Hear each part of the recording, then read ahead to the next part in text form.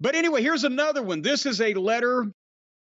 Well, this is it's multiple things. I'm not going to read all of Tammy's response, but you remember Tim Knoll down in Richmond, Virginia, right? Of course. He was friends with Dave Lane. Yeah, longtime fan. Well, he apparently had posted on AOL.com back when they did these things. Well, it was a message board or whatever they called them back then. Yeah. And it's the wrestling news. Sunny was here in Richmond today doing radio and public appearances. On our local sports radio show, she went off on Sable after host Big Al Coleman asked about his female guest from WWF back in May when they were here for In Your House. Sunny said something. This is in November 1997. Sunny said something to the effect of, she's got no charisma, can't talk or manage, is Miss Anti-Personality, and no one in WWF likes her. Al then commented that she never removed her sunglasses during the appearance, and Sunny said that's so you can't look in her eyes and see what an empty head she's got. She went on to say that Sable only had a job due to saline. Wow. She ran down the card for Richmond on November 21st and told everyone to go get popcorn during Mark Merrow's match. Wow.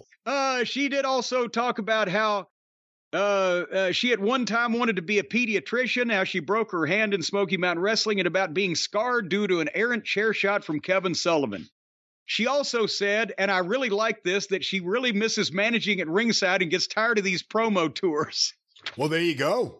So, and that's what it was, because, So then here's the letter, November 17, 1997, from Jim Ross to Tammy. Dear Tammy, the enclosed AOL posting was faxed to me Sunday, November 16, 1997.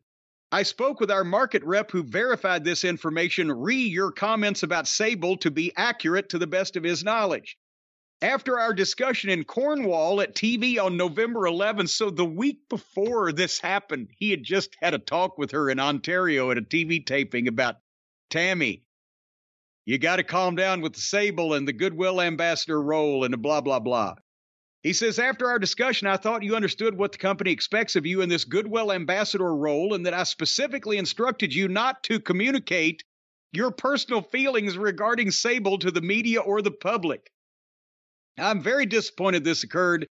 After our discussion, we'll be in touch with you soon further to discuss this matter and your future in the WWF, which wasn't very long after that. She wrote him a 3-page letter. I'm not going to read all of this, but come on. Well, JR, first and foremost, I would like to say I understand your concerns about my personal feelings and comments toward Rena Marrow. Per our discussion, I hope you understand the reasonings behind my feelings. The direction of my comments is not based on jealousy or envy, rather on dedication and true concern for the welfare of this business that we are all lucky enough to be involved in and make a living from. Because basically she said, what the fuck? She's the shits. But now here she buries me. You know, my knowledge and growth in this business came from none other than Jim Cornette and the way wrestling used to be and the way you like it.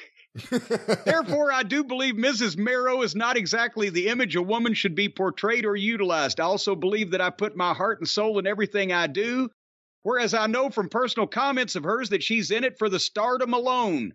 I do have a great problem with that, and that is why I find myself speaking of her in a demeaning way. And that was true. Sabe actually came out and said, I'm doing this to be on TV. But she says, on the other hand, I've learned to understand the World Wrestling Federation does not adhere to the values of the old school of wrestling, and I feel I've come a long way in adjusting to these new sports entertainment ethics.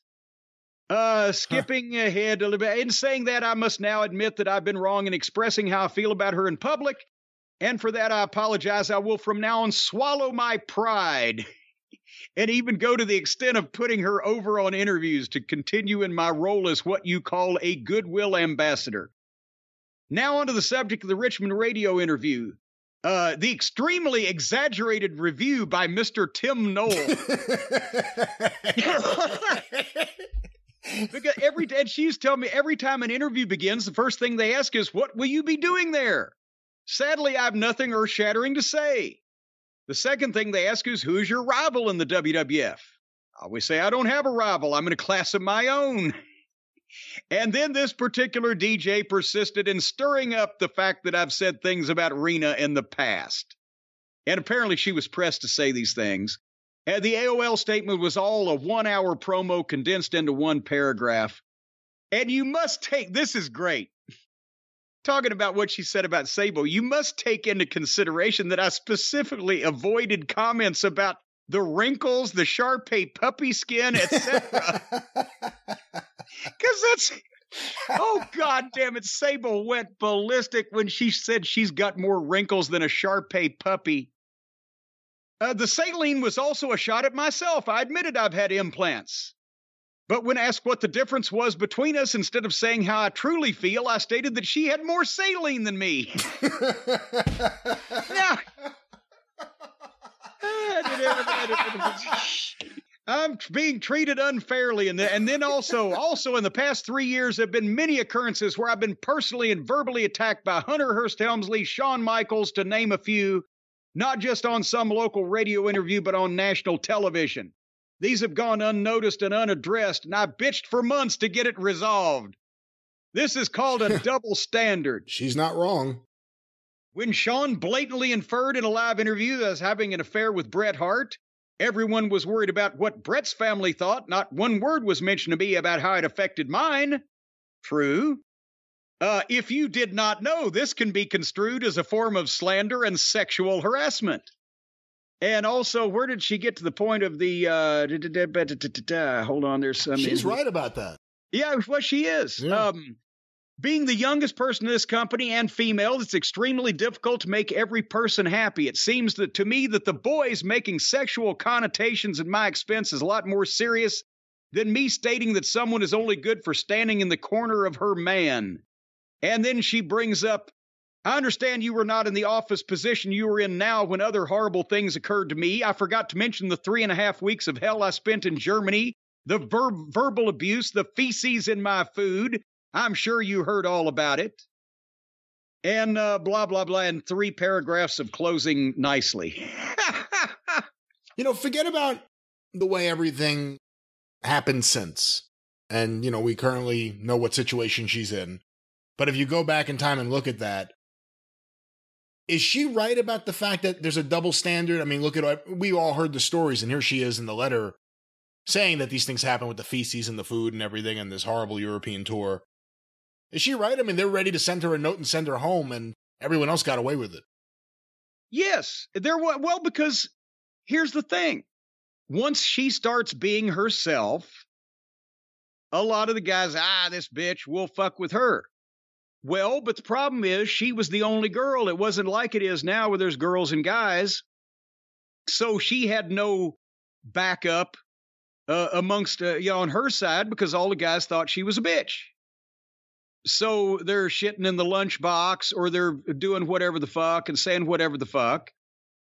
And did she have a part to play in it by being, the getting the attitude she had?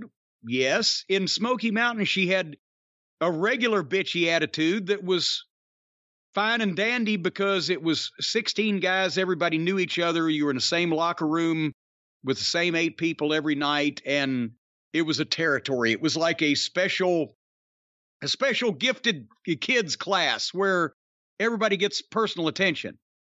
But now you're in a locker room with 50 or 60 wrestlers and they're going all over the fucking world and it's a goddamn big business. And it's not cute there when one of the talents, even if they are talent, needs special attention.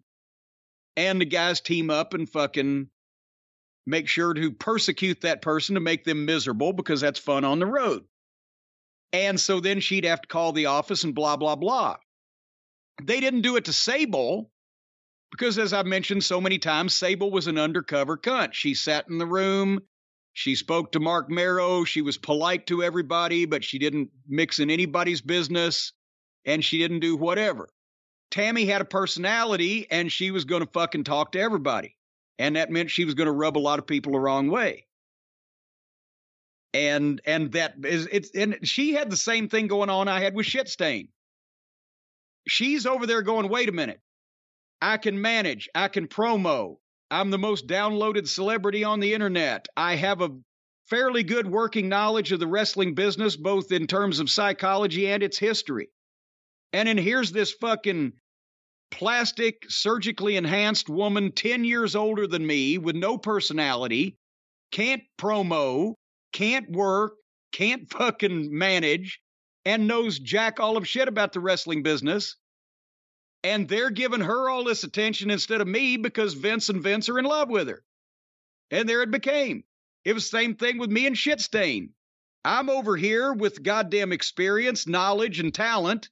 And he's over there with his buggy whip arms and his beady eyes and his fucking bro. What the fuck?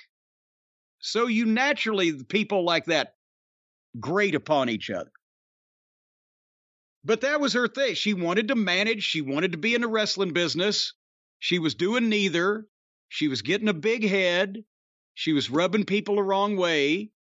There was, especially when they went overseas back in those days, Jim Ross wasn't even in the position at that point in time, but they were, that's why a lot of goofy shit happened overseas because they had less supervision. But then Tammy didn't do herself any favors after this, and after they gave me to her or her to me so that I could try to avoid her getting heat with the rest of the office. I approved all of her expenses on the road and all that shit, and I'd have to call her up and say, Tammy, I know Chris was in the room with you, and there's no way you ate a 14 fucking egg white omelet, so we're not paying $80-something in 1997 for your breakfast at the Marriott. Keep it reasonable, and I'll fucking push it through, but make it look at least good. Work with me. Shit like that. But then, and that's just at that point, then she got too big for her britches, and I couldn't, do much about that in covering up for all the heat she was getting on herself. Yeah, no one ever looks at that Bret Hart promo from the Sunny perspective. When Shawn Michaels says that Bret's having sunny days, everyone always thinks about Bret. Everyone always thinks about Bret's wife, hearing that. No one ever thinks about Sunny, who... And especially since it wasn't happening, it was happening from the fucking guy that was running his mouth. Right. She wasn't fucking Bret Hart. She was fucking Todd Pettengill. All right, now, come on. PLJ. But anyway, nobody ever says that. No. Nobody ever said that, but nobody ever said what was it like the other way. All right. All right. Well, hey, Jim, perhaps one is a Todd Pettengill and one doesn't appreciate whatever it may have been in the car, whatever car it may have been, a hand on the lap, a hand on the hand. She actually, Sonny, at one time, she trained to be a magician. They were driving down the road. She touched Todd's leg. He turned into a motel. Well, perhaps he never came back out of that motel and his wife wants to sue. Well, in that case, I know exactly who Mrs. Pettingzoo should call. The man, the myth, the legend, the king of West Virginia himself. Call Stephen P. News.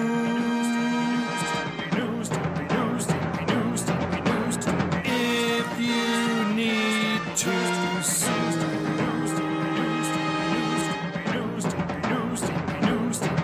An outlaw mud show or two. Still to the rest.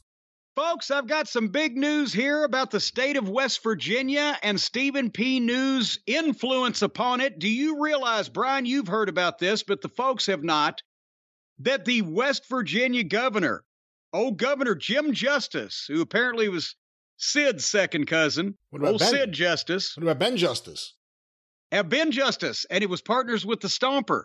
I think Ben Justice was Governor Jim Justice's father. Anyway, the governor of West Virginia, whose name is really Jim Justice, what a gimmick, has issued a state of emergency in the state of West Virginia because he just heard the bad news that Stephen P. New is now representing people on behalf, or against rather, the state of West Virginia. They have declared a state of emergency because West Virginia heard that Stephen P. New was coming for him.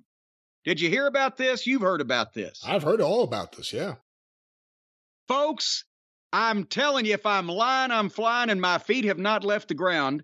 The governor has declared a state of emergency for all the jails in the state of West Virginia because a letter has been sent to the state indicating that Stephen P. New and his educated and illustrious minions will be suing on behalf of over 300 inmates who are living now in not only overcrowded but deplorable conditions in jail. And I got to tell you, that's a joke that writes itself.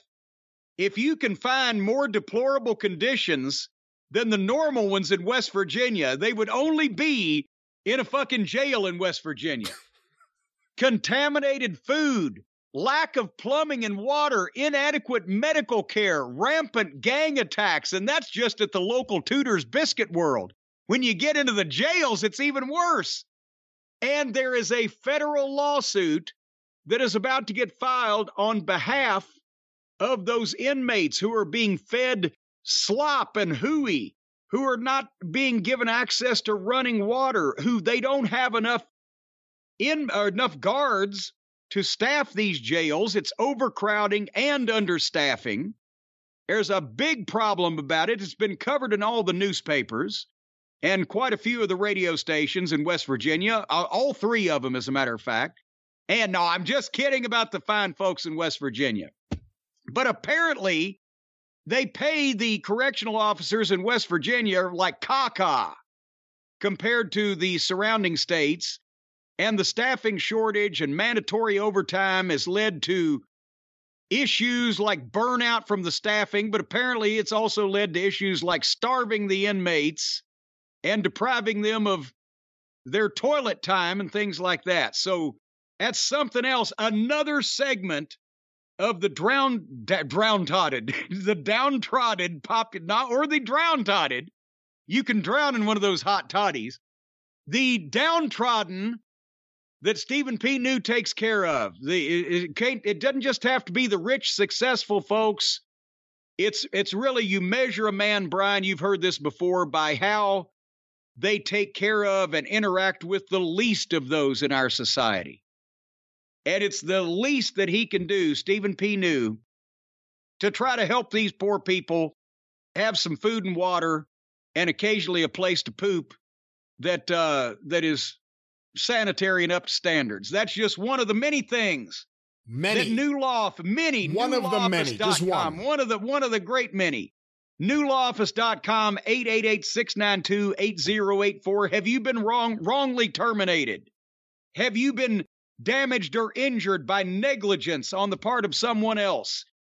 Have you been locked up in jail and you weren't given your proper food and plumbing and access to, I don't know, recreation and all the things that whatever the case, if somebody's pissed you off and done you wrong, call Stephen P. New. He'll be a part of it. And we've mentioned over the last several weeks, he is spreading out to all kinds of states. I don't even have the list of states here in front of me, but Louisiana is on that list, and Ohio, and Tennessee, and a great variety of others. The Stephen P. New and NewLawOffice.com branching out worldwide, countrywide. If you got rotten food for your last dinner in jail, then call Stephen P. New, or any other reason. He'll find some way or another to get you paid. Stephen P. New, NewLawOffice.com, 888-692-8084.